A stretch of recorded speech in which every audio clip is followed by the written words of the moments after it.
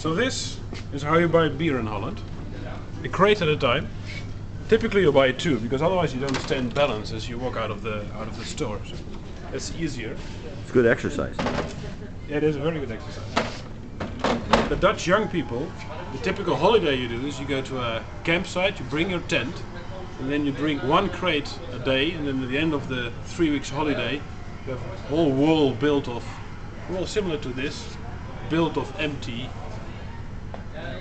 Now you're telling me a 17-year-old drinks one crate a day? One crate a day, yes. You're just bragging for the benefit of the nation. One crate a day is the average they drink.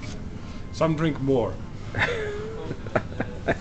I'm finding it hard to believe. Now, yeah, this is all recycled. Oh, it's 24 bottles. You do 1 bottle per hour, and you sleep a bit in between. That's very doable. Brother.